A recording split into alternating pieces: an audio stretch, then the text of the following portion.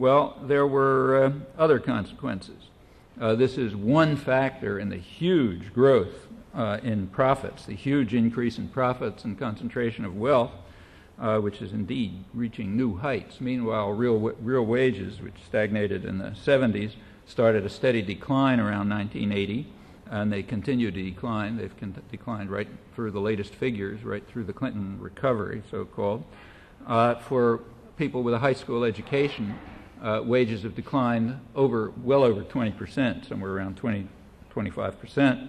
That's the source of this angry white male phenomenon that people are talking about. They have plenty to be angry about. Unfortunately, the anger is focused at the shadow, not the substance, but that's the effect of very efficient and massive corporate propaganda. But the anger is real and justified. For college students, wages didn't start dropping until 1987, when the Reagan reforms really got into high gear, and they've been dropping since.